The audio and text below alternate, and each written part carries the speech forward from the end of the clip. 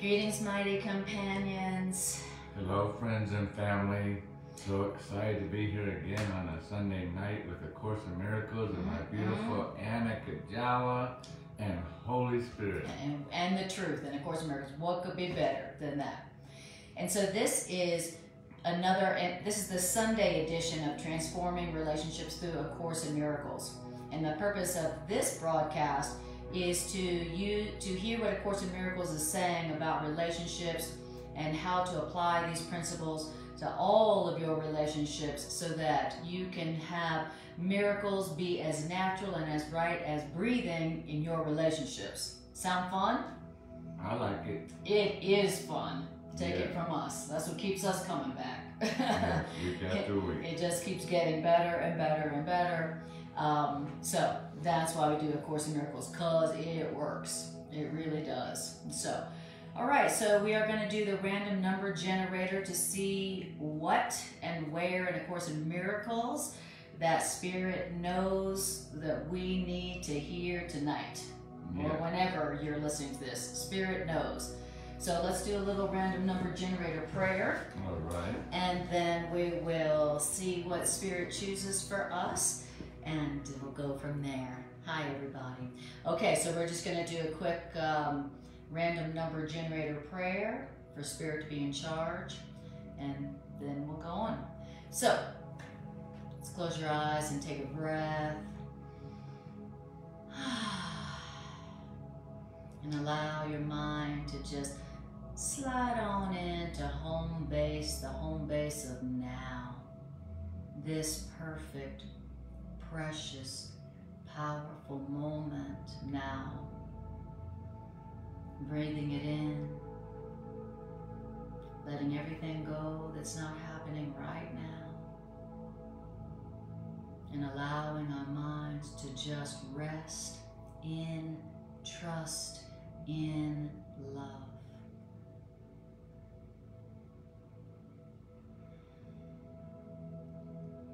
And in this precious moment, we ask our spirit, our higher self, to decide for us where in A Course in Miracles that we should go to today, trusting that Spirit knows exactly what we need to hear, in the exact way we need to hear it, in just the exact way we can hear it.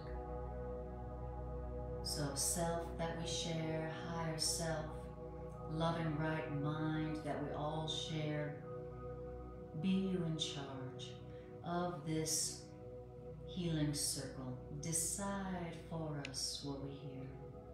And thank you for your love and for your guidance and your visions and your comfort and your care and your healing truth. Thank you. And to that we say amen. Amen. Amen. All right, we have the randomized, what do you call it? Randomized generator. The random or number. non-randomized. Yeah, the never random number generator. Wink, wink. And let's see what chapter it's going to be. It's going. I love chapter 6. It's a very powerful chapter, and let me find that. And I'm going to grab a hard book real quick. Okay. Although I think we're going to be in the blue covered edition, right? And so I can already see that there's 5 sections in chapter 6. And so we're going to go back to the random number generator, and we're going to put in the 6 sections. And it is section 4. So it's chapter 6, section 4. And let's see what the name of that section is. It is, drum roll please. It is The Only Answer. Aha, that's pretty comprehensive, wouldn't you say? The Only Answer. So if one of you watching would be so kind as to put in chapter 6, section 4, and we are in the blue covered edition. The Only Answer. The Only Answer. Okay, you guys ready for the only answer? The only answer you would ever need. I mean, it's like the Ginsu of answers.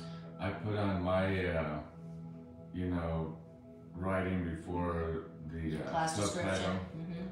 that there's only 2 answers. Oh, You know, the wrong one and the right one. right. So, very intuitive of you. Yes. Again, and thank you, Trisha, for writing that down. Hello, Robin. Lovely to see you. Hi, Trisha. Kisses. And Bobby Hartman. Lovely to see you. Okay, here we go. It says, this is the only answer. Remember that your loving right mind, the Holy Spirit, is the answer. It's not the question. Now, the ego always speaks first. So we got the Holy Spirit is the answer, and also we're hearing ego always speaks first. And how do we know that?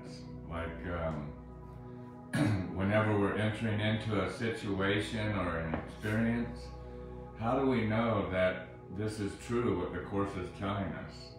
Well, let's pay attention this upcoming week as we go into our situations and our encounters and our circumstances, and practice listening to the first thought that comes into our mind, and you'll start realizing, oh, the Course is right. The ego always speaks first. And what is the first thing we always hear is something, how this is going to go wrong. This is bad. How this is bad. So this needs to change. It's not going to work out. Who's to blame? This is fearful. This is a scary situation. Exactly. The ego always speaks first. And here's something that is good to know about our wrong mind, as the Course in Miracles calls it. Our wrong mind, the ego, is capricious, which means it's very unpredictable, and it does not mean its maker well. And I think capricious means it doesn't mean its maker well. So the ego is capricious, and the ego does not mean us well, its maker. Okay, why is that? Why is the ego so mean, even though it says it's our friend? Well, because it comes from that old belief system that we deserve punishment, and that we don't deserve happiness, and no matter what's going on, it should be something that brings us unhappiness. Yes, exactly. So the ego does not mean, so we've got a thought system in our mind that is got it out for us, that does not wish us well, it doesn't mean us well, and that's because our ego, our fearful, angry, guilty mind, believes, and correctly, that we, its maker, may withdraw our support from our ego at any moment. We could easily picture, you know, 2 people on one side of us, on one shoulder, and on the other shoulder, and of course the ego is always standing there right away going, oh, watch out, that person, that person there, they looked at you wrong. They're suspicious. And we hear that right away, and we want to act on it. And we have the option of being patient and waiting for the voice that speaks for us, not against us. The voice that speaks second.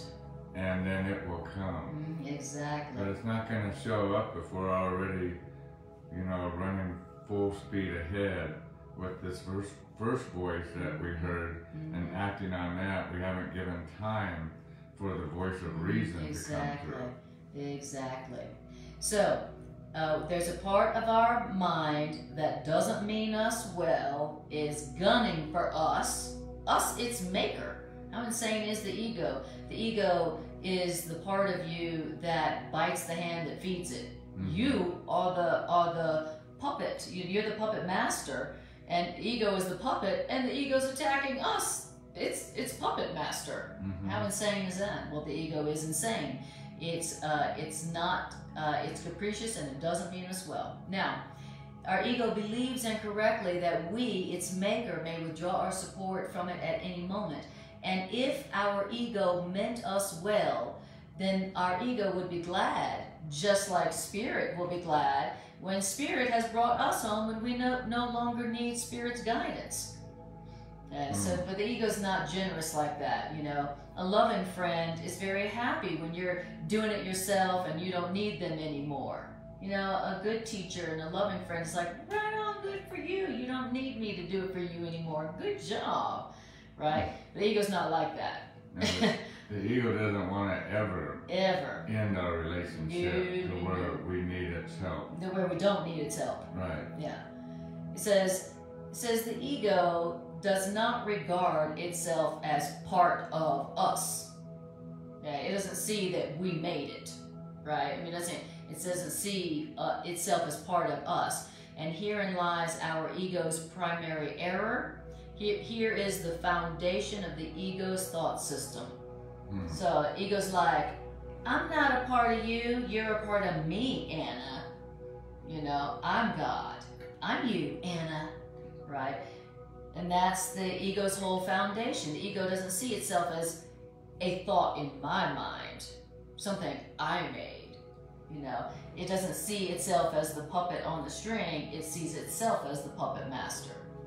It sees itself as us, okay? Not a part of us, it sees itself as us. Well, I love teachings like this evening here because this is when the Course in Miracles takes out the full arsenal of showing us what the ego does, how to recognize it, how to hear it, how to see it, how to literally catch it in the act, and that's what we're going to be hearing tonight, is how to catch the ego in its own trap. Exactly. We can't ever fix anything until we recognize that it's even there. That's right. Yeah, if you don't know what the ego's all about, if you don't know the ego's purpose and you don't know the ego's tricks, then you're gonna fall for it. You know, you're gonna be the ego's fool. You know, the ego's gonna play you. You know, that's what the ego's all about, playing us. When really we're the one who made the ego. It shouldn't be that it's playing us. It's like the dog on the leash is, you know, taking us for a walk instead of us walking the dog, you know.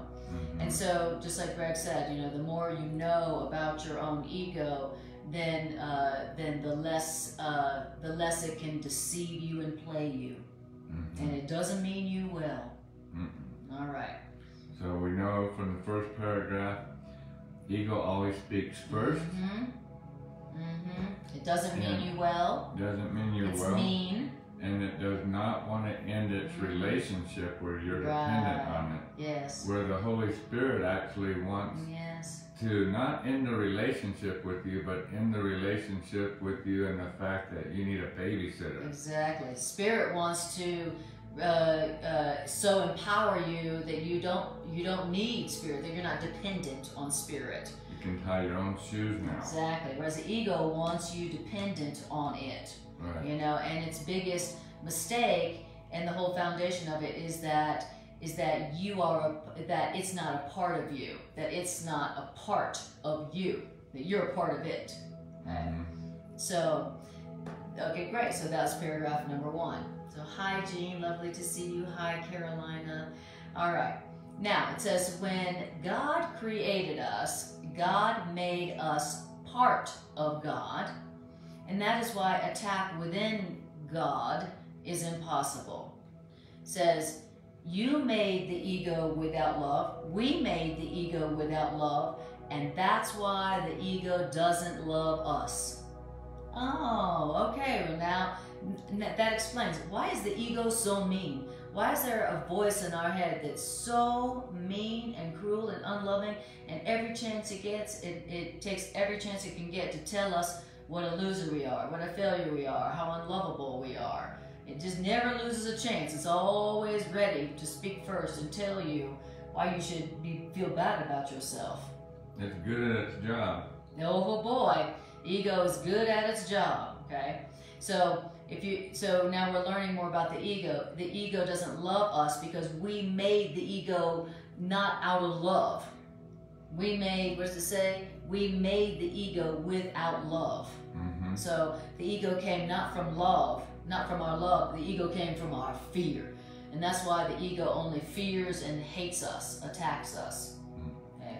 So this really explains this. So the ego is always the self-sabotaging belief system that we all have. We all have a self-sabotaging belief system that makes us make the wrong choices, pick the wrong people, just, make the choices that end up in disaster and pain and fear and, that's the self-sabotaging belief system that we call the ego. Now for some of us at first in A Course in Miracles, and I know this to be true because I can still remember easily, you may not remember as easy as me, the first, time, 6 months, a year in A Course in Miracles, I would hear things like this and I would think, now who would do this in their right mind? Who would make an ego that would punish themselves? Yeah. That doesn't even make sense. Wow. Why would I have done that to myself? And once you understand, hi Peter, good to see you tonight. Once you understand that our belief that we have done something wrong, we believe that. We think that we've offended God. That we're guilty. And that because God's been offended, that we naturally deserve punishment. Good morning, Ram. Yeah. And so because we believe that we naturally deserve punishment because we've offended God, because that's what we learned, then we made the ego, according to A Course in Miracles, a belief system that will be in our mind, speaking to us all the time, speaking first, right away, consistently and constantly, telling us, pick that person for a date, knowing full well that that person for a date would end up being a nightmare.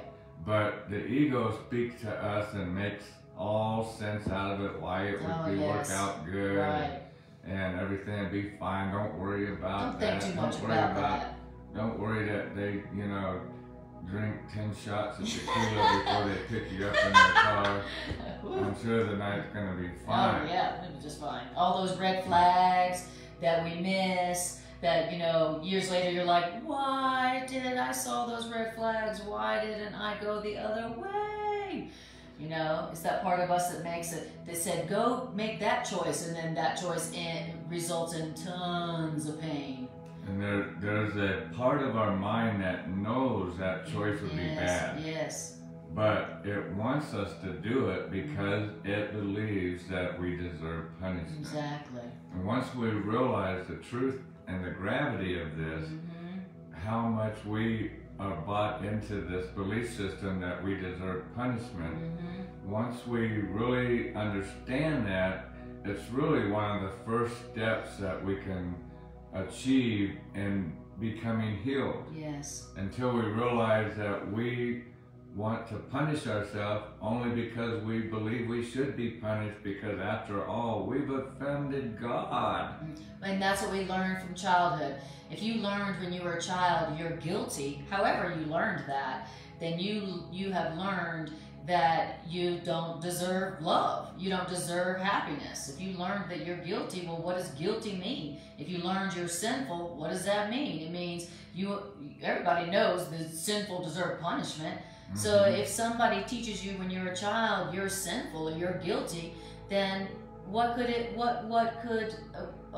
be true except that you deserve punishment, and you definitely don't deserve love. So when you understand that you have this belief system in your mind, and it speaks first, and the kinds of things it says, and when it speaks and when it acts, then when it does, you can go, that is the ego. I'm not going to fall for that. I'm not going to be deceived by that, and I'm certainly not going to do what it's telling me to do right now.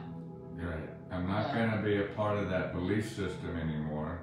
And again, you can recognize it because it's always speaking a negative thought to you. Yes, it's unloving. It's telling you how this is not going to work out. Or it's telling you, in order for it to work out, Anna needs to change.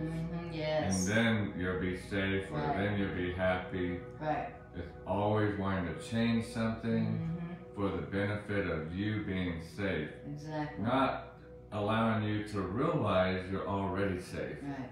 And it's also telling you that happiness is in the future, and you gotta wait for it, and you gotta earn it, and you gotta change them and yourself for that happiness. You can't just have it now with who you are now. It's always telling you you can't have it now, you gotta wait for it, and something's gotta change, you know. And it's unloving, it's mean, because it doesn't mean you well. But in order for us to keep the ego around, it has to convince us that it's our friend and our best friend. And it's trying to protect us. And yes. It's just got our best interest in mind. It's like somebody who's robbing you blind, but they're acting like they're your best friend. And they're doing it for your own best interest. Exactly. It's like when our relationship with we are in an abusive relationship with our ego.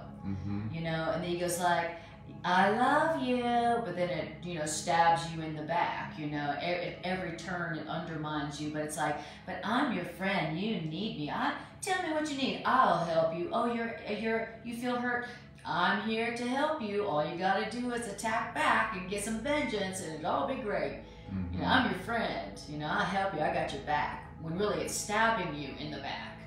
And so we're all in a gaslighting, abusive relationship with our own ego, you know, and if you don't know the nature of this internal roommate that you have, this abusive relationship, then it will just continue to play you when really you're the maker of the ego. So yeah, you're the decision maker of whether it stays or moves out. Exactly, and we're the ones who decide whether to listen to it or not, and whether to follow it or not. We are the decision maker there. So it says, we made the ego without love, and that's why the ego doesn't love us. Okay, I've got to know. I got a part of me that don't love me. Got to know about that. Okay. Now it says you could not remain within reality without love. And since reality is love, you believe that you are outside of reality. Like on the outside looking in. Or you could say this, we believe that we're on the outside of love. You know, like, oh, if only I could have some love, if only I could experience happiness. We believe we are outside of happiness, like on the outside looking in. That we need things to happen in order to be in love's happening experience. Exactly. If we think we're on the outside, we goes, but in truth, reality is love, and you are a part of love. You are a part of love. You're not on the outside of love looking in like, hey, can I get some love? What's it going to take for you to get me some love? So actually, no, you are a part of love, just like you're a part of reality. You can't like be outside of love, like, oh, now I need love, or now I need happiness. And he says, and you believing that you are outside of love enables your ego to regard itself as separate and outside you, its maker. You think you're outside of God, and that enables your ego to think it's outside of you. Okay, and so the ego is always speaking for the part of our mind that believes that we are separate and outside the mind of love, the mind of God. So we believe we're outside the mind of love, and so the ego believes it's outside of us. I want to go back to this sentence that you just read. Thus speaking, the ego thus speaking for what? The part of your mind that believes. See? There's a part of our mind that already believes a belief system that we're separated from God. Which means guilty. Exactly, I was going to say that. Which means guilty because we've done something wrong. You know, we're little kids and we look at our parents and go, well, when did I do something wrong? And the answer is, well, you were just born that way, little Johnny. You were just born in sin. You were just born. That's the way God made you. That way. But it's okay. You can work hard at it, and you can change so that God won't be offended anymore. Right, and that you got it. And here's all the rules. See this big old book, little Johnny? This is a big old book of rules. We call it our sacred book. And if you can follow all these rules, little Johnny, then God will be pleased. And He won't be offended anymore. And then He won't punish you. And you won't be outside of reality. Yeah, and then anymore. you'll be inside of love, inside the mind of God, instead of an outcast. Yeah. Okay, does that make sense, little Johnny? That doesn't make sense at all. How could I, if God created me and God is love, well, wait a minute. Then aren't I like God? Don't ask questions like that, little Johnny. It's very rude. Go to your room. Time out. Where's my ruler? So when the ego speaks first, it's not just speaking over here like its own little independent, being. It's speaking on the part of your mind that believes that you deserve to be separated, that you are separated, and that you deserve to be punished. And it's just advocating for a part of your mind that already believes that. Exactly. It's like last night, Greg and I had a really, really fun, really loving, loving time. And today we were driving down in our brand new car and had a massive, like our tire basically exploded. Not just a regular flat tire, like the whole tire exploded on our brand new car. And Greg goes, well, our ego just is pissed. Our ego did not believe that we deserved to have that much loving fun last night. The ego's pissed. And I went, that's exactly right, and that's a very practical application. Now, remembering the truth, this truth right here, enabled us to be like, oh, well, ha ha ha, it won't work, ego, da da da da da. Of course the ego's pissed, because that was really loving and really fun. And so it enabled us to not be like, did someone slash our tire? Or, God dang it, now we're going to be late. To Mother's Day dinner, reservations, we probably won't be able to get new reservations because they're booked up on Mother's Day, all these restaurants. Mother's Day. Those are all the thoughts coming to you. Yes. They're all normal. First voice. And the gas gauge is close to empty.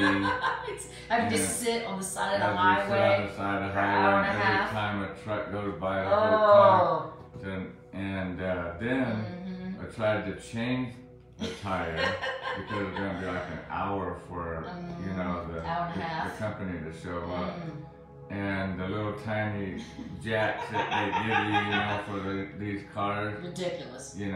We spend tens of thousands of dollars for new cars, and they put in a little. all we get like a toy jack. That's like a toy jack, and we get it jacked up, and then the car just falls sideways. Fell off the jack. Thank God. I was like, thank God Greg was not underneath there. Oh my God. And so it was just.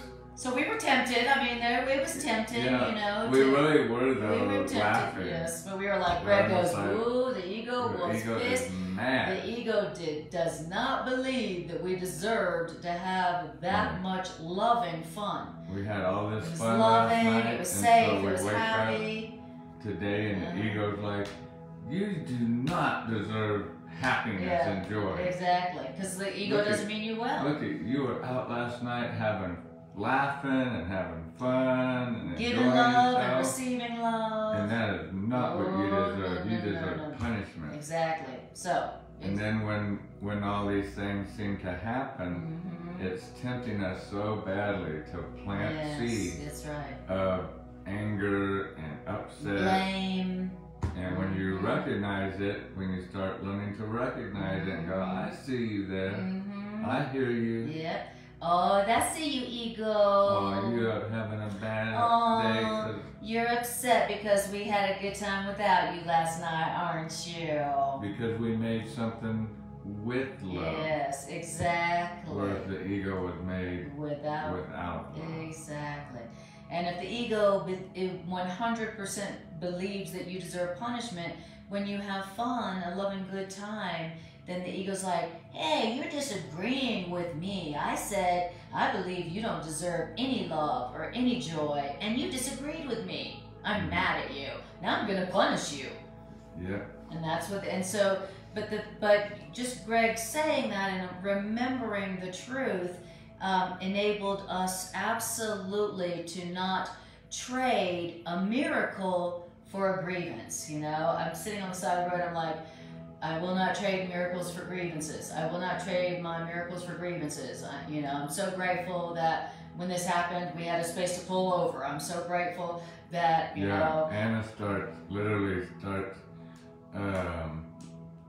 seeking and looking for all of the things to be grateful for and thankful for. That's where she came into, you know, and it all worked out. It all worked out just fine. We got a car from a relative and got our car ready to go in to get a new tire tomorrow, and everything. Had a wonderful meal. And that's the benefit of knowing the ego and its voice and what it says and when it says it. You know, that's just one example of the benefit of knowing the truth about your own ego, okay? What it says, when it talks, when it goes from just suspicious to outright vicious. Okay. Now it says, so you believe you're outside of your maker, and so the ego thinks that it's outside of you, right? The ego's like, no, you didn't make me, I made you. Okay. And says, the ego then raised the first question that was ever asked, but a question the ego can never answer. And that question, what are you, was the beginning of doubt. The ego asked the first question that was ever asked, but a question the ego can never answer. He goes, what are you? And the ego has never answered any questions since. Even though the ego certainly has raised a great many questions. The ego, that belief system that's in us, asks the first question, what are you? Yeah. Because the ego's got like this, you know, big old book in its arsenal, and it flips through all these pages of what it articulates you are. You're undeserving of love. You're lacking. Your body. You don't deserve to be healthy. You're guilty. You don't deserve to be happy. You should be ashamed of yourself. You're sinful. You're evil. You're bad. You're unlovable. These are all the things that the ego, in its manual, it's the only thing that the ego knows. And it's a big manual. And it thinks it knows you, but then it comes to realize, wait a minute. Who are you? What are you? And it's never been able to answer that because there's nothing in the ego's belief system that recognizes the child of God. What we really are. Because the ego is the denial of who we are. But the ego is the originator of doubt. The originator of doubt. The originator of self-doubt. Before the ego, there was no doubt about who and what we are. We are a creation of love. That's it. End of story. You know, and so the ego's first question about who we are was the beginning of doubt, self-doubt. What am I? Am I okay? Is there something wrong with me? Who am I? What am I? It's like the Course in Miracles says, not knowing what you are is the epitome of insanity. You know, the fact that you exist, you know, is the fact that you know, is you knowing what you are. So anyway, so it says, so the ego has never answered any questions since, and that was the beginning of all of self-doubt. That's what the ego is all about, that you doubt yourself. That's all its goal, that you doubt yourself, doubt yourself, doubt yourself, starting when you wake up to the time you go to bed, and even in your dreams. You're always doubting yourself. Am I okay? Am I good enough? Am I lovable? Is this okay? Am I all right? Is how I am okay? Is there something wrong with me? Do I deserve to be happy? Do I deserve to be happy? okay? That's what the ego is always about, okay? So, you know, good to know, because, you know, the ego's, the Course calls the ego the questioning aspect of our consciousness. You know, spirit's just like, you're good, you're innocent, you're loved. It's the part that's always answering, the loving answer. The ego is always the question asking aspect, questioning you so that you question your worth and your value. Isn't it wonderful that our true maker, love, creator, God, has never ever had to ask a question of who we are. Right. Never one time has creator had to ever stop and doubt. Yes. Or ponder. Yes, or questioning its creation. Yeah, going, are you? What's wait, wrong with you? maybe I should reconsider what I made, that it's not loving. Exactly. Even though it came from loving. Right. And like, you know, our parents did with us, and all the way down the line, you know, they're like, what's wrong with you? You know, what's your problem? You know, our creator does not have doubt in us. The ego is the part of our belief system whose purpose is to instill doubt, so that we always doubt ourselves. Because the ego does not know us. Because the ego doesn't know us. Exactly. Because the ego was made as a denial of who and what we are, as a creation of love. Okay? And so, okay, so great. So now we have a little more information about what the ego says, you know, and what its purpose is with us. So it's the first to speak. And think about this for just a moment. That first voice that we hear in the situation, you know, the one that tells you how this is, it's a negative deal, it's not going to work out, that you're going to go broke here, or look, you got a flat tire, not going to give you 21 reasons why this is horrible. The first voice to speak, think about it, the first voice to speak does not know you, and is going to now immediately try to give you advice. That's right. Always. Always going to try to give you advice, and it doesn't know you. And it doesn't mean you well. It doesn't love you. It doesn't know you. It doesn't love you, but it is going to tell you, it's going to give you some advice. Yeah, and hope you take it. And it's going to try to instill doubt. I'm telling you, it's just like being in a relationship with an abusive, gaslighting, you know, narcissist. You know, it's always working to instill doubt and undermine you. You know, and it doesn't want you to ever feel good about yourself, ever. You know, and it is consistent. It's never building you up, it's always knocking you down. Yes, exactly. And it's always the first voice to speak. And it's cunning and tricky. Oh boy, is it cunning. And it knows our weaknesses. It knows our triggers. Why? Because we made it. So it knows exactly what to say and exactly what to do to trigger our self-doubt. Right. It knows exactly what to do. That's why that example you gave about, you know, dating somebody or something, our ego does know us so well because we made it. So naturally it does, like you said, know us so well. And it knows emphatically that if we hook up with this other particular person, that the end results of that relationship is going to be horrible. Pain. But it tells you all the reasons why it's a great idea. You should go out with them, why you should get hooked up, and then you do, and then you wonder years later, Lord, I prayed about this, and you didn't seem to stop me. Now look at it, I'm miserable. I'm in an abusive relationship. I'm being punished every day. Every day. Well, that's because you listened to that first voice and then never put it on pause and wait for the voice of reason to come. And even God Himself doesn't save you from what you want. I mean, it's not God's will that you suffer. God's will for us is only happiness.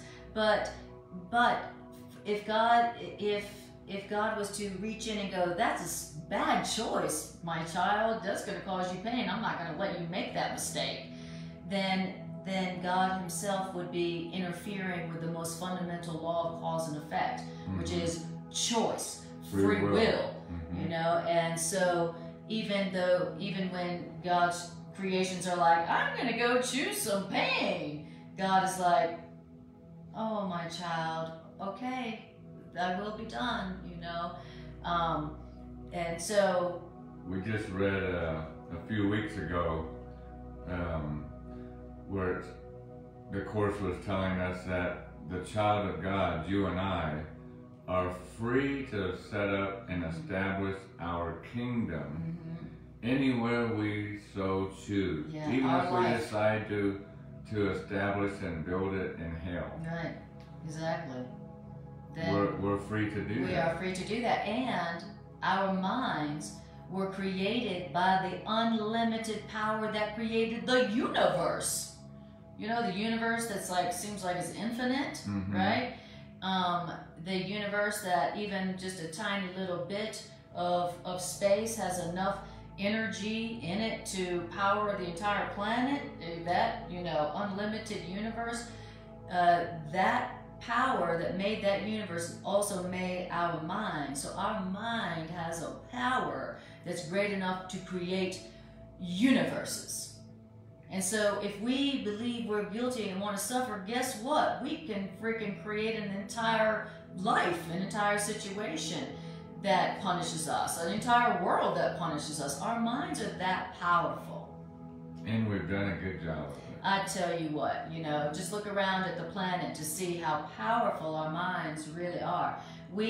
Our minds are so powerful, we can make an entire universe out of what's not even true. Just to deceive ourselves. And to experience something that's not true. Exactly. That's how powerful our minds are. Which is what a dream is. Exactly. Look at what your mind is able to do when you go to sleep. It literally creates worlds that seem 100% real while you're dreaming it. Right. That's pretty darn powerful. No? And so, you know, creating a world is nothing for a power like that we have in our minds. That's, you know, so think about that when you start noticing your own thoughts. The Course in Miracles says you're way too tolerant of mind wandering, and if you really knew the power of your mind and that there's no idle thoughts, you would not be so tolerant of mind wandering. When you saw your mind wandering over there into fear and guilt, and you know, you would be like, I don't want to create that. Let me choose a loving thought instead. Immediately. Yep. And that's what mind wandering is we walk into the situation with a flat tire, and rather than recognize the thoughts that are coming into our mind,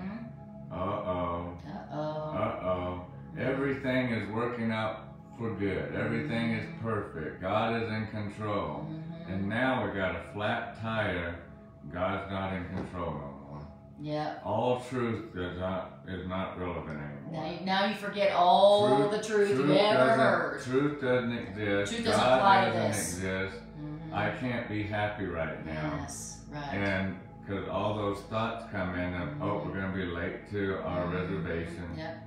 And we're not going to be able to get another reservation. And I hope we don't get hit here on the side of the highway. Who did this to our tire? And yeah, did somebody do this to our tire? Yeah, this looks like sabotage. Yeah, look at that tire. Look at that. Does that look normal? I have never seen a tire blow like that in my life. And the story just progresses. Yes, exactly. And to the point, you know, when the car falls over off the jack. Falls over. Right, falls over. And so the voices constantly just keep coming. Tempting. Keep coming. Tempting. Because that first voice is relentless. Yes. It does not want to give up, because last night you thought you deserved happiness. Yeah, last night we weren't listening to the ego. And so the ego had a board meeting this morning just before you got up. And it said, hey, everybody, pay attention. Do you realize we have a serious situation? We got a situation. This is code red. Code red. Code Level red. 5. Sound the alarm. They were happy for 7 hours straight. And they weren't listening to my voice, the ego's voice at all. They were this ignoring is us all day yesterday. We can't allow that to happen again. And so if we don't end this, our very lives will be at stake. We need to get this train back on track and get some fear going, get some unhappiness, get some guilt going, make them feel guilty about last night. Make them feel upset, make them start arguing and fighting with each other. That's the ego's favorite tactic, is to get us to turn on each other. Then the ego's like, I should whisper some thoughts into Greg's ears and say, hey, you should ask Anna, did you run over some glass yesterday or something? Well, did you jump a curb and you didn't tell us? Yeah, did you hit a curb? I know how you drive. This situation has got to be somebody's fault. Exactly. Who's guilty here? Exactly. But no, thank to the course, that didn't happen. And I, when Greg said that, yeah, the ego's pissed off today, you know, and at that moment I was so grateful. I was like, oh my God, I have a partner that when in a crisis situation, they remembered the truth. I was like, thank you, God. Thank you, God.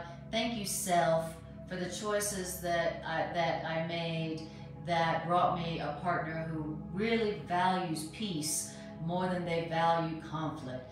Thank you, God. I have a partner who, in a crisis, remembers to apply the truth that brings miracles instead of just throwing all the truth out the window and going right for the grievance. I was just like, thank you, God. Thank you, God. Thank you, God. I was really in profound gratitude to and if you don't have that physical partner, you can quiet your mind as those negative thoughts are coming in. Exactly. And that spiritual partner is always there. You always have your spiritual partner.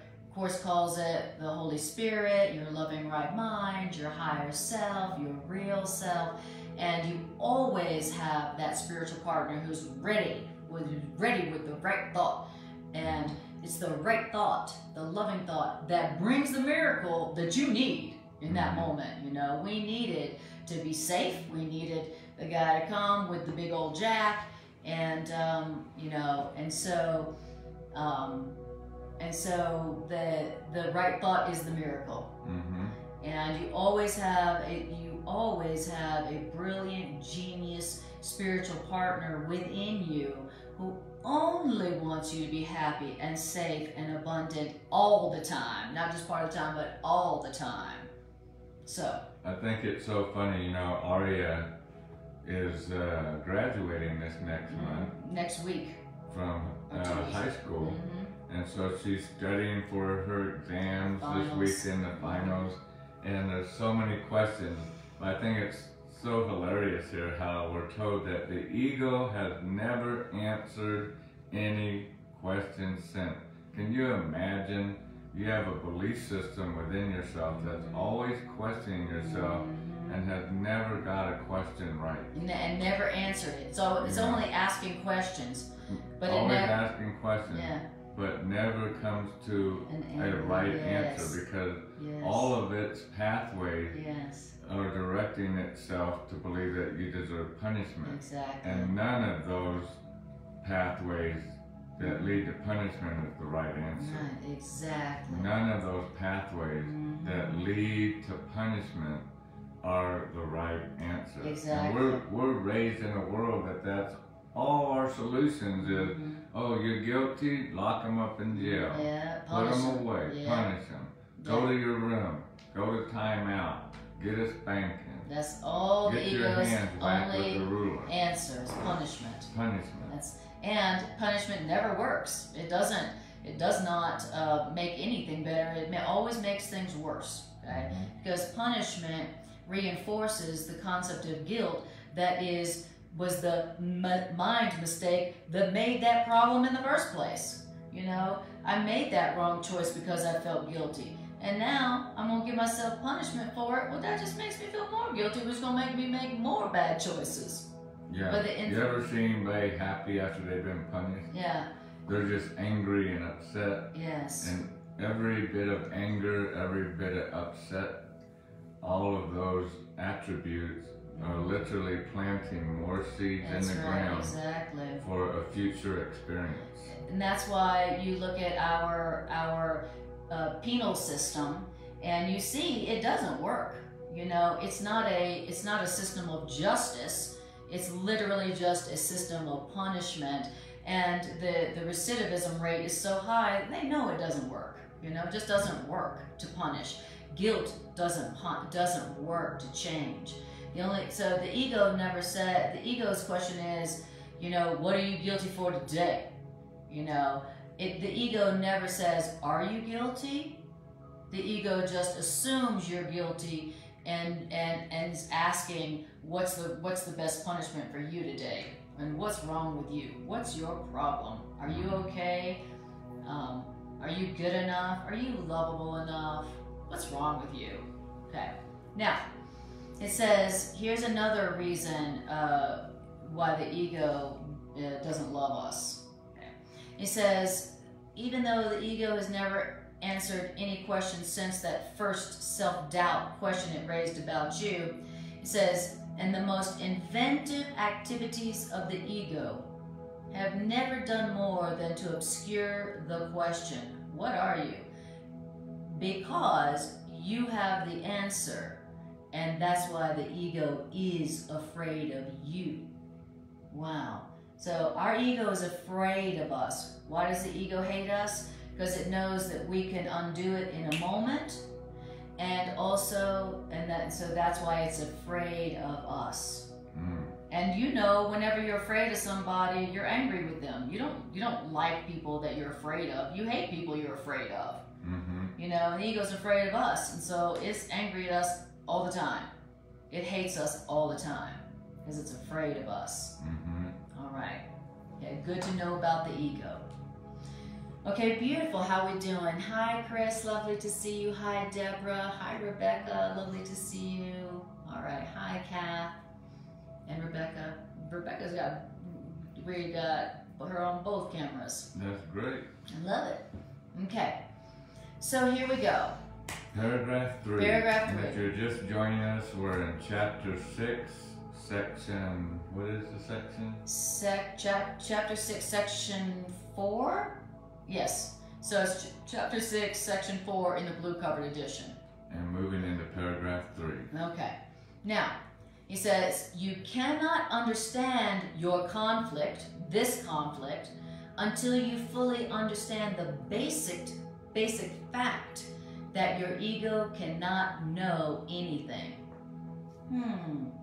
Okay, so you got a conflict. Where's your conflict right now? What's the conflict?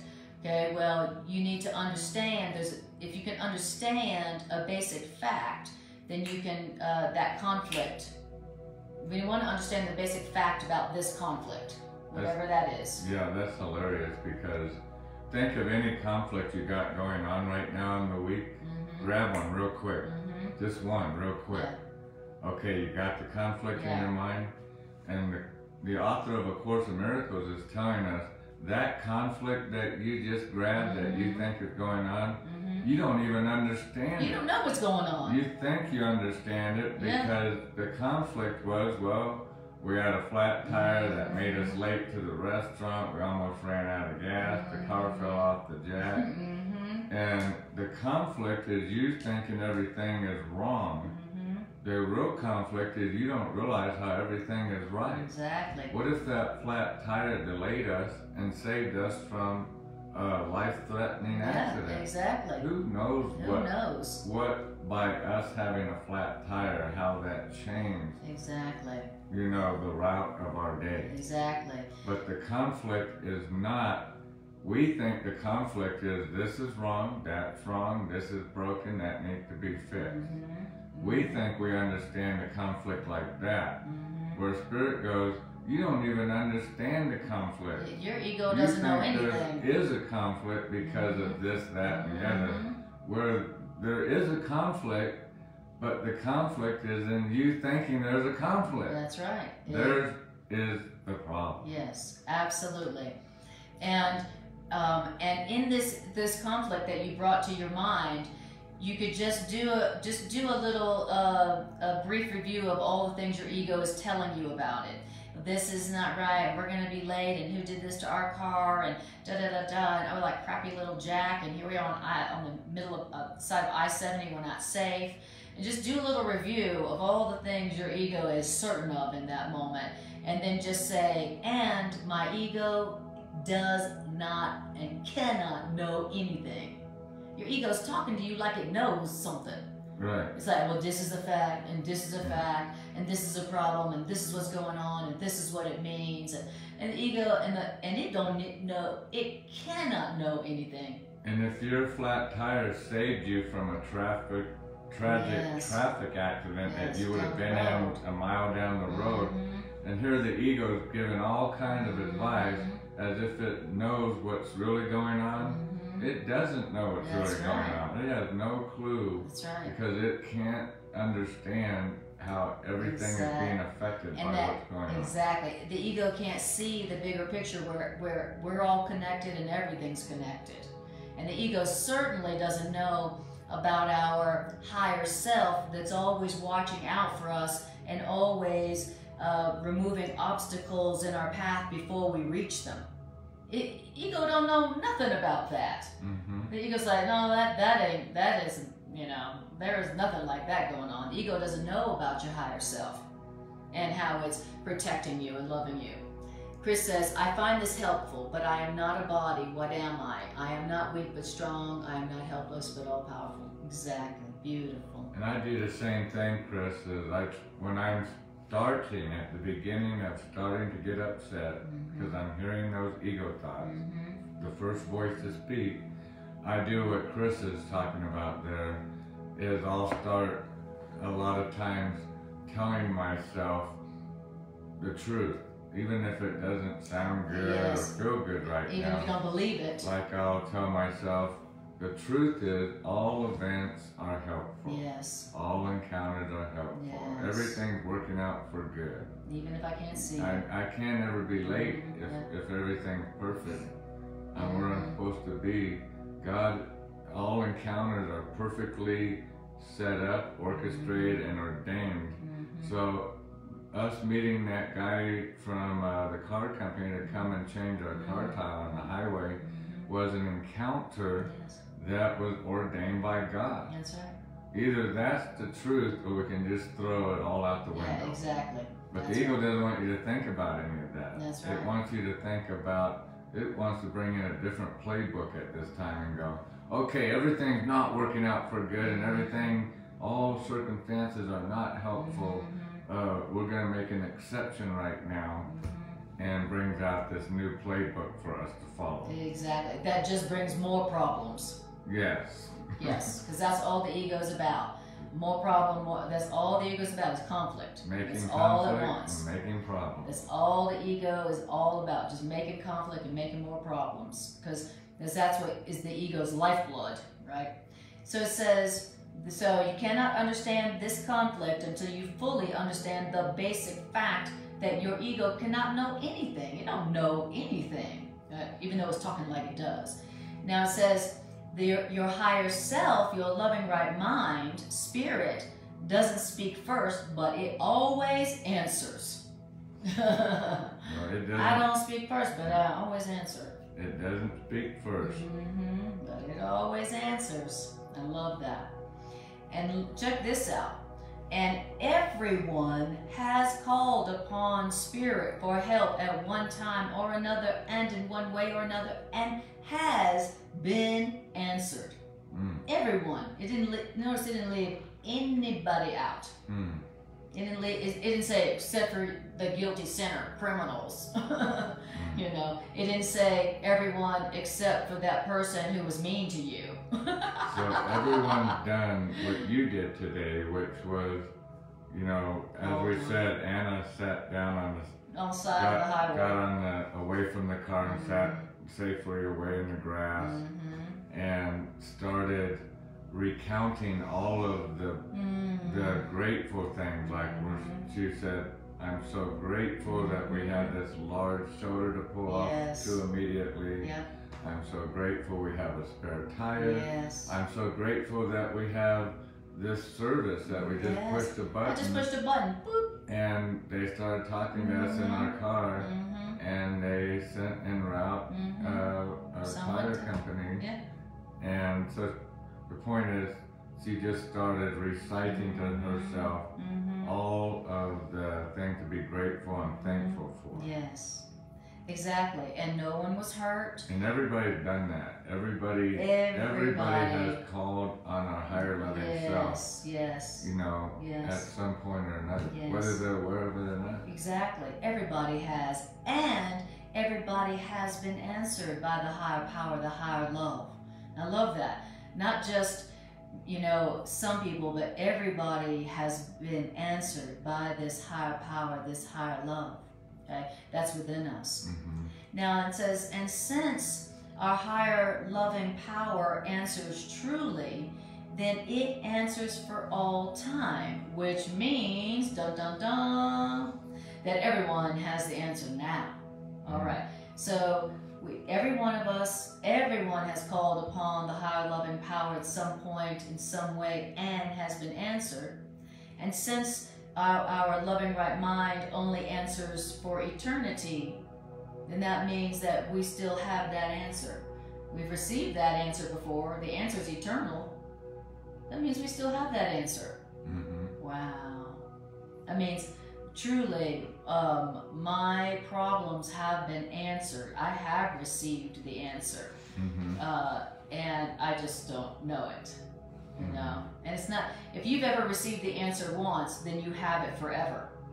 Yeah, like if everything is working out for good, always, all the time, right, then that's not an answer that needs to come. Right. That's an answer that's already here. That's right. That's an answer that's already been established from the beginning, that everything's working out for good. That's right. And so that answer is already here. We just have to remember the answer. Yes. But we can't remember the answer until we remember to ask the right question, which is, how do you see this situation, Spirit? Help us, Spirit. Help us. Exactly. Show us another way to look at this. Right. And my ego doesn't know anything, but you do, Spirit. What's your answer? My ego's telling me that this is not going to work out good. Yeah, that this is bad. How do you see this, Spirit? Yeah. Can there even be another answer? Yeah. It seems like this is the only one there can be, is the one I'm hearing right now. But that makes me depressed, so it's got to be the ego. Gotta be the ego. Gotta be the ego. That voice, that what I just heard, does not make me feel good. The ego's voice, 100% of the time, will always, that's a great point, that's a wonderful point, will always make you unhappy. Yes. Will always make you fearful, will always make you depressed. Yes. Always, 100% of the time. You'll recognize, that's how we recognize the ego. You'll recognize our higher loving voice, the Holy Spirit's voice, the voice of reason, because we will be inspired. Right. Oh, well, maybe I'll find my car keys that I think I lost. Oh, maybe they're over here, and I get inspired. I get encouraged. Yes. I get joy starts to come back in. Fear starts to lessen. And hope starts to rise. Those are, all of those voices, is that voice now staying next to you. That's right, you can do this. Everything's all right. You're not alone. You're entitled to miracles. I'm with you. I got your I'm back. proud of you. Yeah. You're doing great. Yeah. Your hair don't look funny. Exactly. I love it. Thank you. So then, so that means you've been answered. And since the answer came from love, the answer is eternal, which means you got it now. So just like Greg said, you just got to ask the right teacher, and then you'll realize that you had the answer all along. Okay. So you ask the right teacher, and then you go, I already had it. Okay. It says in paragraph 4, our ego cannot hear our loving right mind. Yeah, ego's like, what spirit? You don't have a loving right mind, you know. So the your ego cannot hear your loving right mind, but your ego does believe that part of the mind that made it is against it. Okay, the ego believes that what made the ego is against the ego. So again, the ego, that's why the ego really never can experience real security and real happiness, because it believes its maker is against it. Just like we believe and been taught that our maker, God, sound familiar? Is against us. Against us. Exactly. And that's where the ego came from. We believed our maker was against us, so we made the ego that's against us. Okay. Now, since the ego believes that you, its maker, is against it, now the ego interprets this as a justification for attacking you, its maker. And the ego believes that the best defense is attack. And the ego wants you to believe that the best defense is attack. But unless you do believe that the best defense is attack, then you won't side with the ego, and the ego feels badly in need of allies, though not of equals, though not of brothers or sisters. Okay? So again, it's explaining why the ego is always paranoid against you. You know, why the ego is always suspicious of you and attacks and hates you. Okay? And since the ego is like, well, I have to defend myself against my maker, and the ego believes that the best way to defend oneself is attack.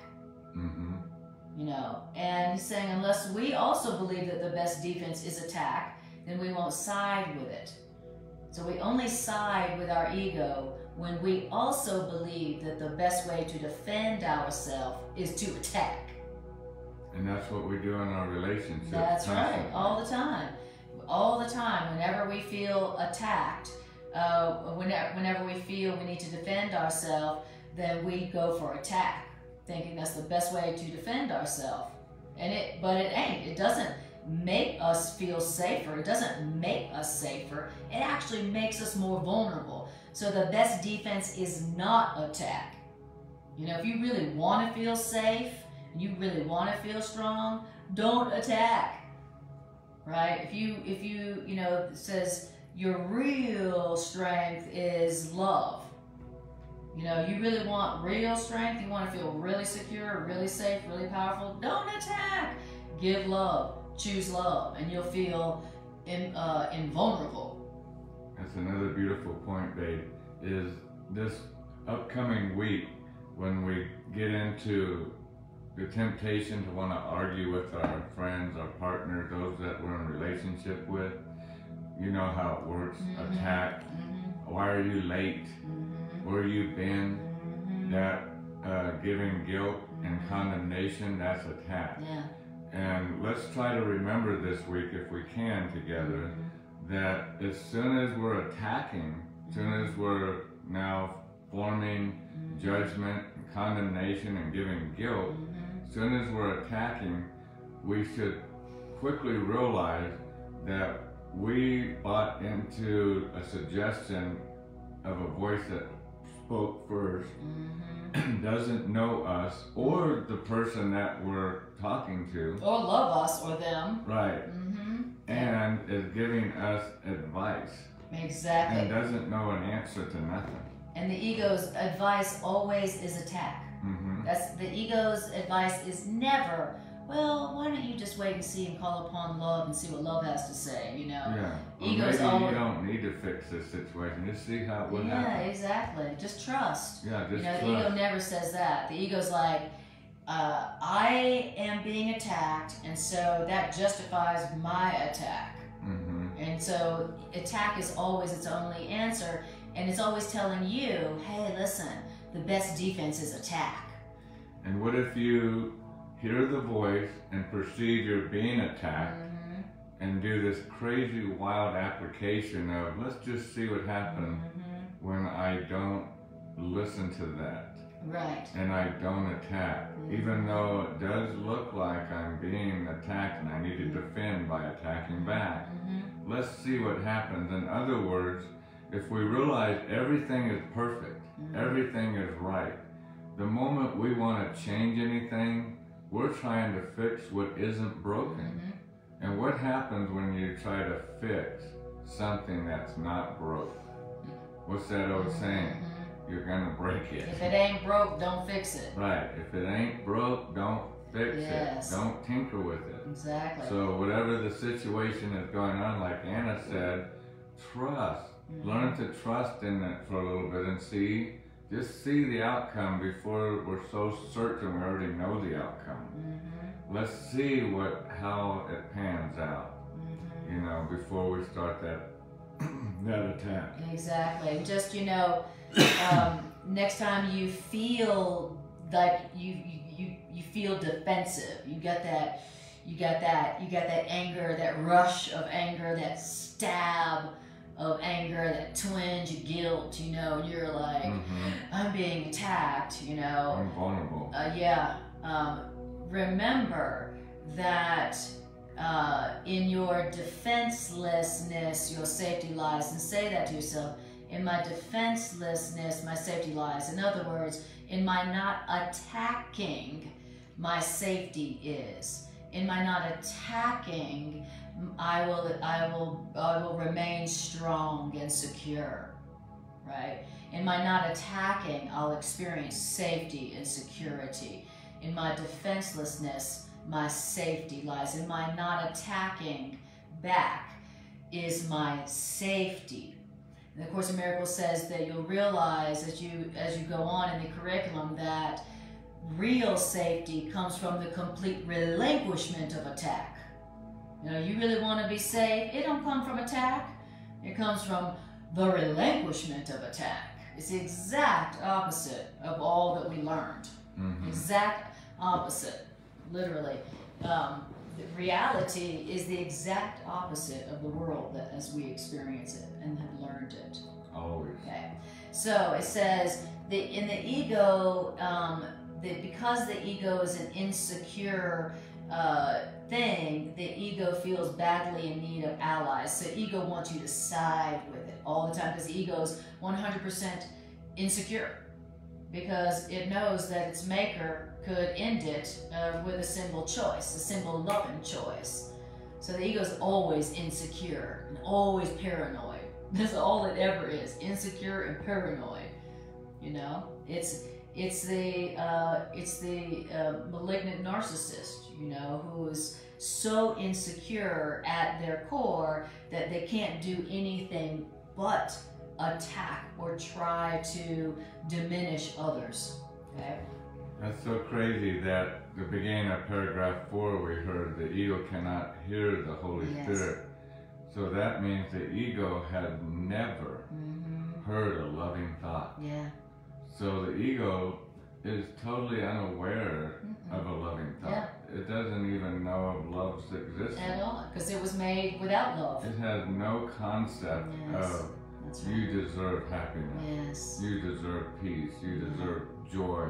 Yep. You deserve all the contentment in the world and safety in the world. It's never heard a voice like that. That's right. And so when you've never heard anything like that, how can you possibly even begin to grasp the concept of it? Yeah. But yet it's the first voice that's going to give us and advice. And it acts like it knows everything. The first voice that's going to give us advice has never, ever heard the voice of love. Exactly. And that's the voice we tend to always listen to. Because it's the first letter that came in the mail that we read. That's right. And we read it, we hear it, we're like, that makes a lot of sense, ego.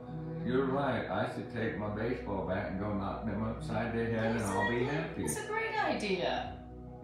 That'll make me feel safe. Yeah. And I'm sure that's what Creator would love for me to do to its child. Totally. It all makes sense now, ego. Yes, exactly.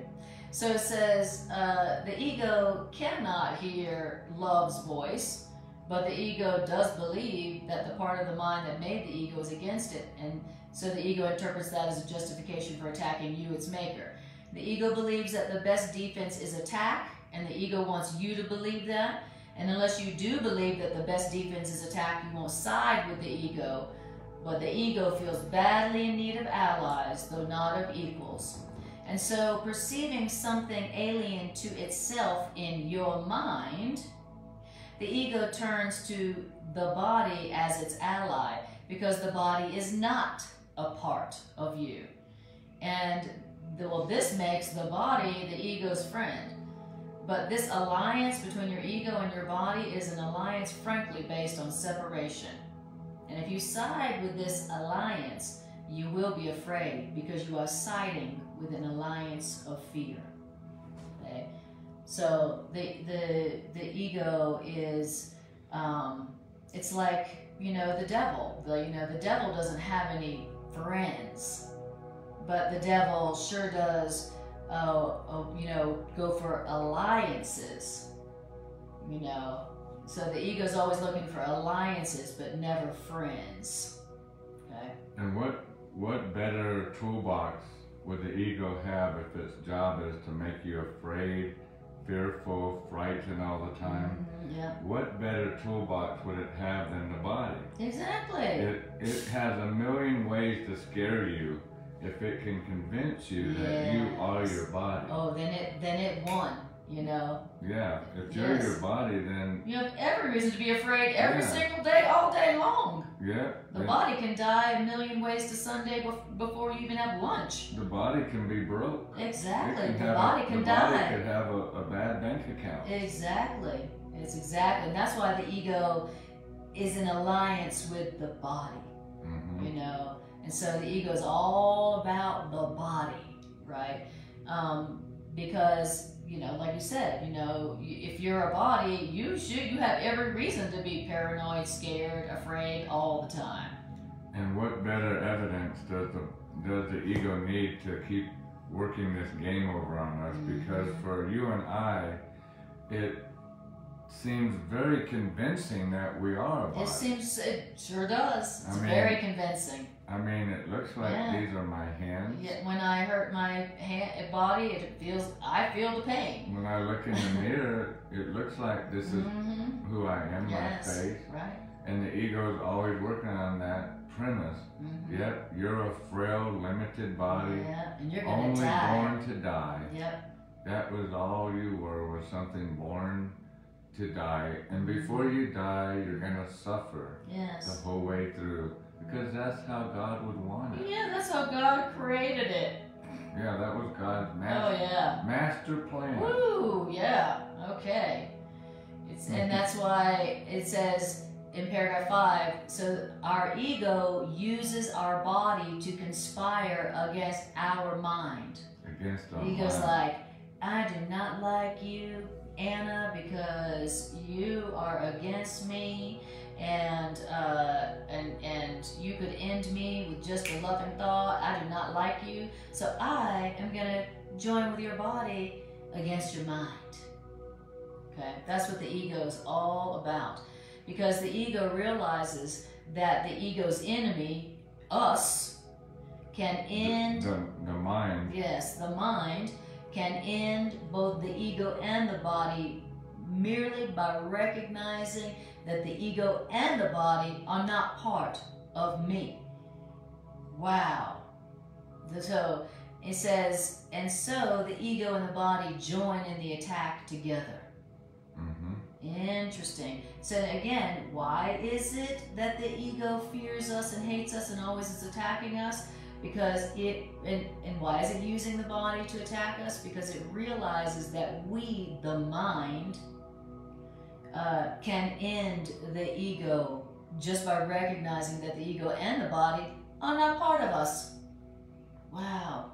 It's just like this outfit. Mm-hmm. You know, I'm wearing this outfit, but it's not part of me. You know, it's not part of my identity. Mm-hmm. You know, I can take it off and throw it in the corner, but I didn't die just because I took this outfit off and threw it in the corner.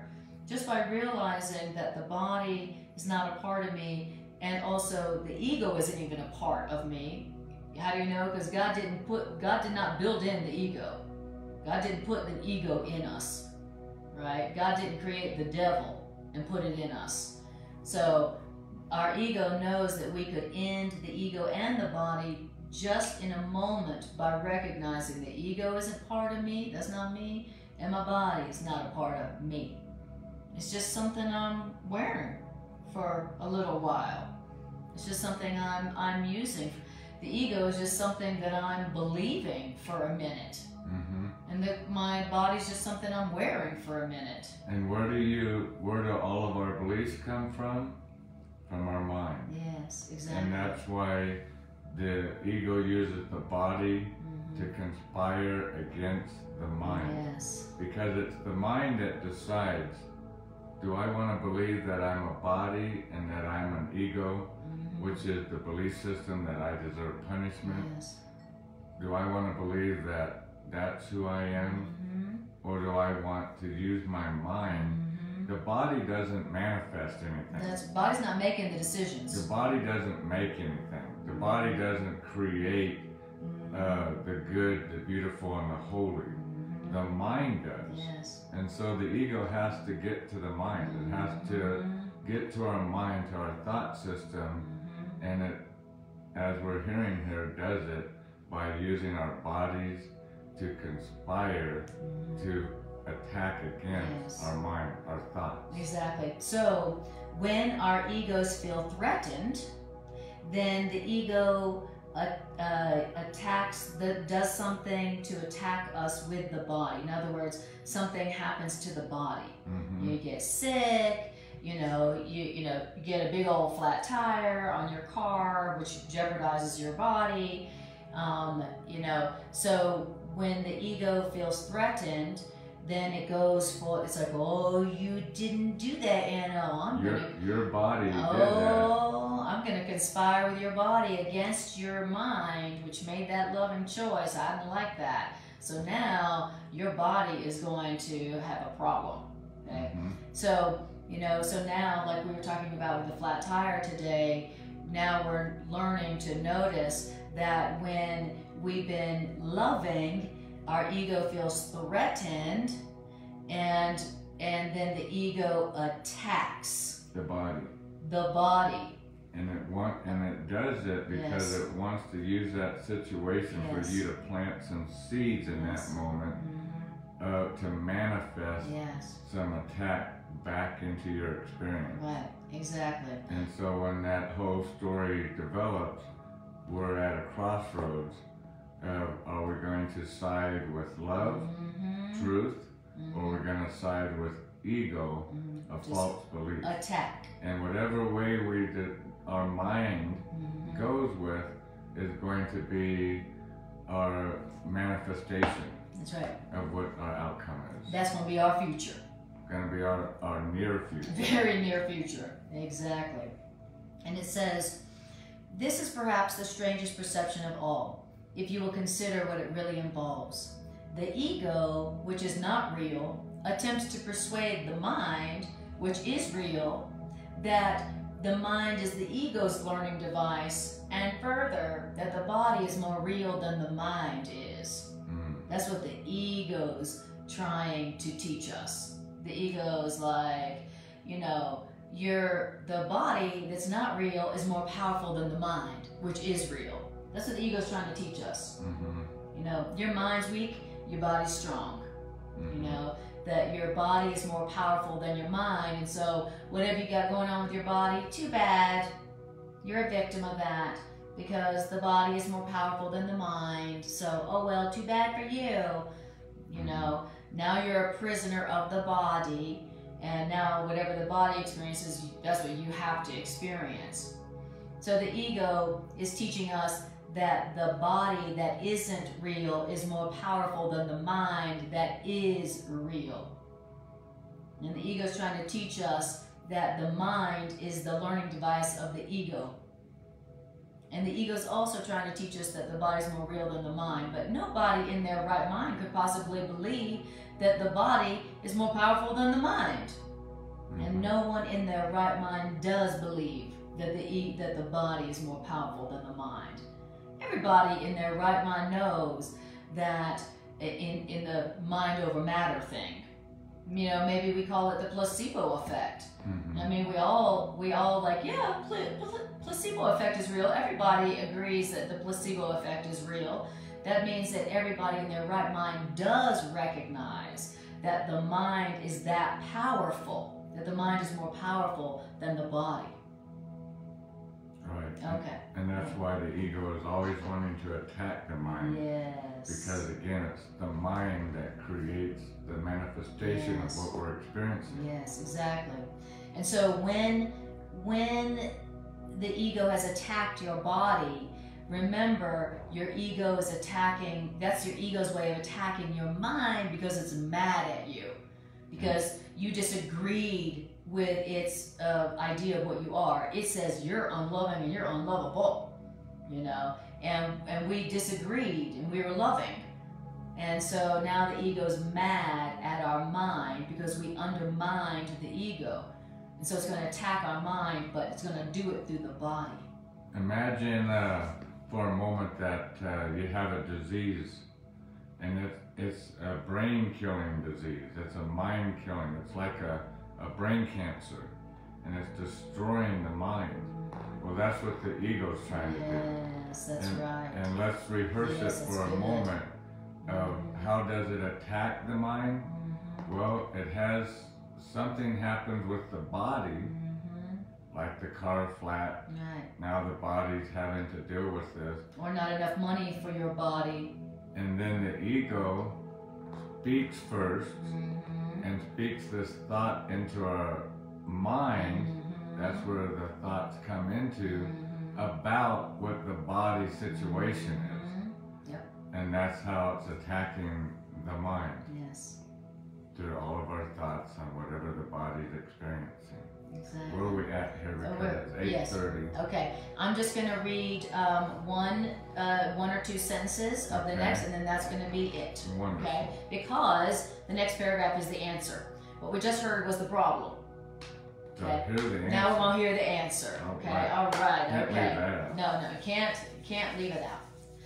Hear then the one answer of your loving right mind to all the questions that your ego raises. Okay, dun dun dun, drum roll please. One answer. The one answer to all the questions that your ego raises. So when you're sitting on the side of the road with a flat tire thinking you're going to be late to your Mother's Day lunch and the car falls off of the jack and everything is going wrong and you hear all of those voices, there's the one answer. I love it. There's the one answer. So when the ego's asking questions like, what's wrong with you? What's your problem? You know, who do you think you are? Whenever the ego is raising those questions to make you doubt yourself, your worth, your value, your lovable, then here is the one answer to everything the ego says to you. It is this: you are a child of God. You are a part of God's reality. You are a part of God's mind, which God created as a part of you. As a part of God. Nothing else exists, and only this is real. The only thing that's going on is you have chosen a sleep in which you have had bad dreams. But the sleep is not real, and love, God, is calling you to awake. And when you awake, there'll be nothing left of your bad dreams when you hear love, because you will awaken. So that's the answer to whatever your ego comes up with, where the ego is questioning you and trying to fill you with doubt and tell you that you're vulnerable and you've been attacked and you need to attack back to make yourself safe. There's one answer to whatever the ego says and whatever the ego does. And that one answer is, again, you are a child of God, a priceless part of God's reality. God's mind. Of God's creation. God's being. which God created as part of God's own self. That's right. Nothing else exists, and only this is real. Wow. So nothing else exists. So anything that argues what you just heard there, that you are a child of God, and that you are a priceless part of God's kingdom, of His reality, of His creation, which created as part of God Himself, nothing else matters. Nothing else exists. Nothing else is real. Nothing else is true. And we realize at that point, when those negative, this isn't working out for me, oh wow, I fell asleep at the wheel. You know, we had chosen a sleep in which we had a bad dream. And notice it says we chose a sleep. Why? Because we chose to go with that first voice. It's not bad that you heard the first voice. Not that you're evil because you heard that first voice. Not that you're a sinner because you heard that. You're going to hear that voice. The recipe is, can you have the ability to hear the voice and recognize its maker, that its maker is against you, not for you. So recognize, oh, that's not the voice of love. That's not the voice of encouragement. That voice isn't for me. Right. Exactly. And everything else besides the fact that you are a child of God, you are a priceless part of God's reality and God's creation, and that God created you as part of God, anything else is just a bad dream. It's just you sleeping and dreaming something up. A bad dream. A bad dream. That you chose to have. Now, normally when you go to sleep and you have a bad dream, you feel like you didn't have any control over that. The Course is telling us in our lives, our experiences, our bad dreams came from the choice that we made to have a bad dream. Yeah, our bad dreams came from our choice to attack instead of love. Right, we heard the first voice. Yes, we listened to the ego instead of spirit. The first voice said, give Anna some judgment. And rather than stop and pause and realize that that is not a good pathway. It's not a good plan. Then I immediately, that's how we tend to do it. We hear that voice, and without thinking, we are reactionary, all the time reactionary. And as soon as I react and I point my finger at her and start giving her guilt and judgment, now in that moment is when I have chosen to have a bad dream. Exactly. That's how we choose to have the bad dream. Exactly. That's how they happen. But the beautiful thing of it is, with the Course in Miracles, is you can literally, I can sit there and judge you and condemn you and start a fight. And in the middle of that fight, I can choose to wake up from that bad dream just as fast as I chose to get back in it. That's right. Now, it's harder once I get into it, because now I want to be right. Now I think I'm right. I want to stick to, I don't want to look stupid now that I started this, this stupid fight. I don't want to get up in front of the jury and talk for 5 minutes and in the middle of it go, oh, forget everything I just said. I don't know anything. I don't know anything.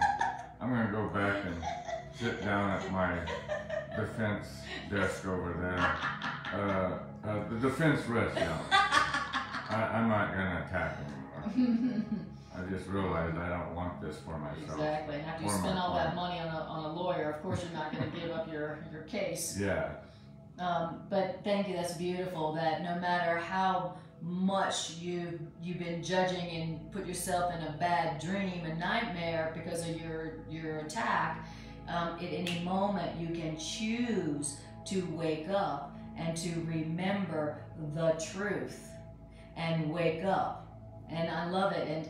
And all the while we're sleeping in our bad dreams of fear and guilt and ego and attack, the voice of love is always, always, always, always saying, wake up, my child, I love you. I'm not mad at you. I don't even see what you did. It's nothing, you didn't do anything. You didn't do anything.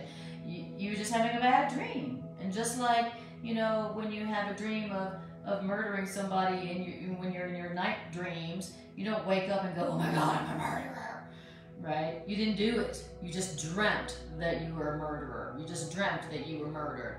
And so God, love, is always calling us, wake up from your bad dream. Nothing but love has happened. Only love is real. That's the only thing that has really happened. You just had a bad dream. It's okay. You're safe right now. All that horrible thing you just experienced was just a bad dream. And that voice is always calling to us in the background when the whole time we're having our nightmare that we made and chose from our attack. Shaking us, trying to wake us up. Yes, exactly. So that's the good news. Beautiful. And so let me see what, hi Yitzi, lovely to see you, dear. And Trisha says, God is more powerful than the mind, can't think straight, ask divine for its thinking perspective, mine's not working. I love it. And Trisha says, I'm a child of God, I'm priceless. Answer, here's your sign, ego. Beautiful. Hi, Jerry. All right. So, guys, so announcements are Greg and I teach 3 classes a week. On Sundays like tonight, Transforming Relationships Through A Course in Miracles. Also on Tuesday night, Transforming Relationships Through A Course in Miracles, 7 p.m. And on Mondays, I am live and in person at the Rocky Mountain Miracle Center. And if you're in the Denver area and you'd love to come to a live Course in Miracles class, then come on down to the Rocky Mountain Miracle Center every Monday at 7 p.m. I also think, and we talked about, we're going to start doing our Sunday and Tuesday classes at the Unity of the Foothills in Evergreen, so people can come to that class as well if you would like to. So really, our 3 classes, you can come to all of them in person if you're in the area and if you would like to. Yeah, maybe by next Sunday we can start in Evergreen. Yes, we give the location of that and everything. Exactly. And that's a great idea. Yeah. So we'll post all that for you. And also, I am a holistic psychotherapist, and I have a psychotherapy practice called Miracle Psychotherapeutics.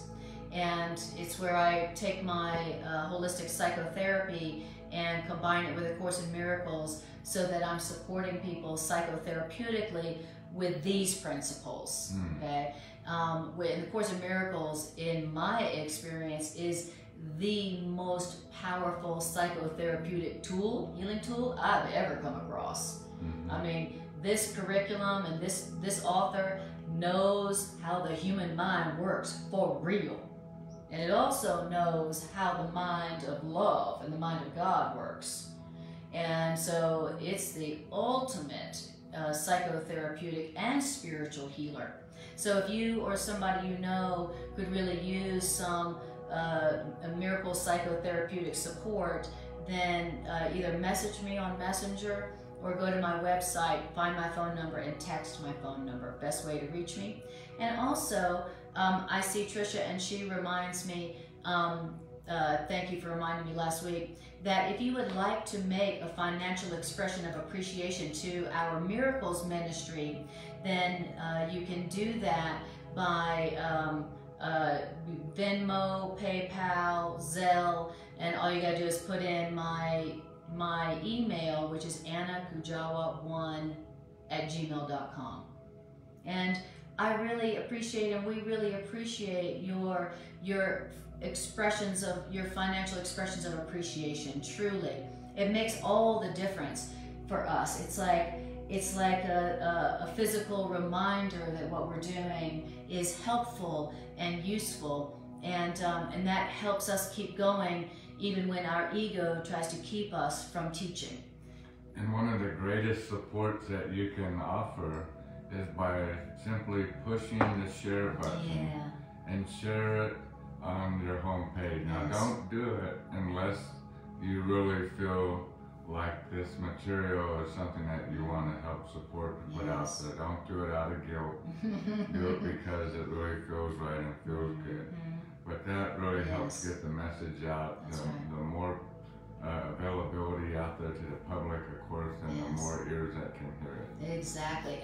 And what ideas, you know, more than A Course in Miracles is what our world needs. I mean, what could be more valuable than these ideas to the world now? I mean, honestly, what does the world need more than these ideas at this time?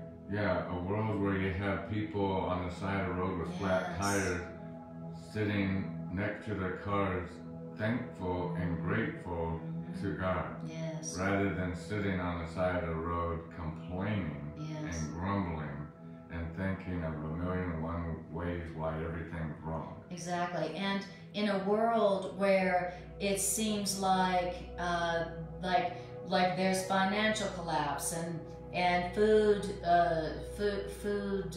shortages and wars and talk of nuclear war. I mean, and financial collapse. Like, for real, you know, what could be what does the world need more than these ideas, in particular now? You know, we're already way past the time, but it really is how it works when either you've just experienced a lot of joy and happiness, the ego will show up right behind that quickly, because the ego is now threatened. The ego only survives if you're miserable, unhappy. The ego is the symbol of unhappiness. So if you're happy, then you're threatening the ego's existence. Or if happiness is coming. And we always have heard in the last days, the end days, the last days will be like this. Well, I believe, you know, with all of this going on in the world, we just went through, and we're still going through, a worldwide virus pandemic. We're having wars, we're having food shortages, supply chain issues, talk about fiat currencies collapsing, rumors of wars with countries talking about threatening each other. And threatening with nuclear and the list goes on and on and on of all the reasons why we should be fearful, which tells Anna and I something miraculously good is coming, or the ego would not be so freaked out. I mean, ego is like trying to kill humanity. Ego's trying to kill the planet. I mean, the ego must feel seriously threatened. And what is the thing what would the ego find so threatening that it would want to kill humanity and kill the planet? Is more and more people waking up to truth. Humanity waking up. Just like it said, waking up from the dream. And the more people we share these truths and ideals with, the Course in Miracles encourages us that each time we share the idea, it gains strength. And so the more people that are waking up to the truth in this world, in this reality, in our minds, then the more the ego is going to be threatened, and the more talk of war, the more talk of famine, the more talk of fear is going to rise, because it needs to turn up the heat to get us to stay in fear. But the more people that learn this curriculum will put an end to the days of the ego, and that's why it's called the last days. And that's why we read things like, and behold, I saw a new heaven and a new earth. There was no more sorrow, there was no more weeping. The lion laid down with the lamb. In other words, no more attack. No more attack. Exactly. And the Course in Miracles says that the world, the end of the world, is happiness. How will the world end? How will the world end? It ends in laughter. It ends in joy. Why? Because if the world is a place of sorrow, then for the world to end, it has to meet its opposite.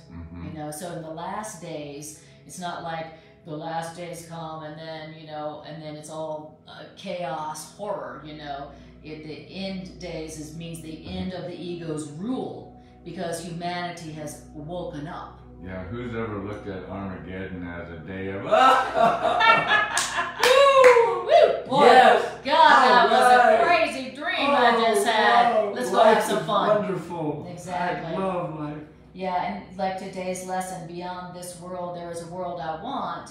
And it was saying that beyond this world is a world where there is no loss. Where there is no loss. No loss. You know, so the end of this world is a world where there is no loss. You know, the end of this world is the beginning of the real world where there is no loss, which means there ain't no death, which means there ain't no scarcity. You know, and that's, you know, and that's what happens when we wake up. And just like it said, you know, humanity is waking up from the dream of sin. Humanity has been in the dark grips of the belief in sin for a long time. So we should be really encouraged by all the things that are going on in the world, because it's really the reflection of the times we're in right now, which is humanity is waking up. Yes. If humanity wasn't waking up, the ego would not need to ramp up its game. Yes. You know, everything could just be, you know, calm and whatever, because everybody's still believing in self-punishment anyway. But when we start not believing in self-punishment, the ego has to come up with a lot of new stories. Look at this world over here. Now you still believe in punishment? Right, exactly. Now you still believe everything's working out for good? Look at all these people who just died. Now you think everything is exactly as it should be, that God's in control? What do you think now? People are talking about, you know, Putin's threatening nuclear this or that. You know, you still think the mind is more powerful than the body? You think love is more powerful than attack? Says the ego. All the questions the ego asks, right? And let's let our response to the seemingly increasing insanity and lack of safety in the world, let our response to that be to join together in remembering the truth about ourselves, that we are the precious, priceless children of God, and a part of God, and who cannot sin, who are guiltless and sinless forever. Let's join together in remembering the truth about ourselves, which is Spirit's one answer to all of the insanity of the world that seems to be getting worse, seems to be getting more and more insane and more dangerous. So let us remember that there's one answer to all the increasing seeming danger of the world, and that is, so we want to say to ourselves, when we see something, food shortages, war, financial collapse, whenever we see any of that and are tempted to get scared and angry, let's say to ourselves, and attack and defend ourselves, then let us say to ourselves, let us hear our higher self's answer and say to ourselves, okay, the truth is, I am a child of God. I am a priceless part of God's mind and God's being, which God created as a part of Him. I am a priceless part of, I am a child of God. I am a priceless part of God's mind. God's reality. And God created me a part of God. And nothing else exists, and nothing else is real. Only this is real. And only this is real. And then you could say it like this: I am a child of love. I am a priceless part of the mind of love. And love created me as part of love. And nothing else exists, and only this is real. The What A Course in Miracles says that can sum up the entire course. Only love is real. what is that? Only love is real. Only love is real. Anyway, I can't remember it, but that only love is real, and what is not love does not exist. And it says that is what sums up A Course in Miracles. Nothing real can be threatened. That's what I was Nothing unreal exists. Herein lies the peace of God. Nothing real can be threatened. Nothing unreal, which means nothing unloving, exists. Herein lies the peace of God. Yeah, the ego is always walking around trying to tell us how what is real can be threatened. Yes, exactly. What's real is you sitting on the side of the highway here is threatening. We're like, oh, it is what? Oh, oh yeah, this could happen, that could happen, this is happening. Oh, thanks, ego. Yeah. Wow, you're really protecting me here with all these negative telling me all the horrible things that could happen. Oh, thanks. Thank you so much. I feel so much safer right now. I would not have thought half of these fearful things without your help. Exactly. Thanks so much, Boy, ego. I am scared to death. Thank you. You're a great friend. Yeah, I am so scared. Thank you. Yes, thank you so much. Can you imagine God showing up and you having a conversation with God, and as God's walking off, you're going, thank you so much, God, I'm so afraid now. Yeah, no.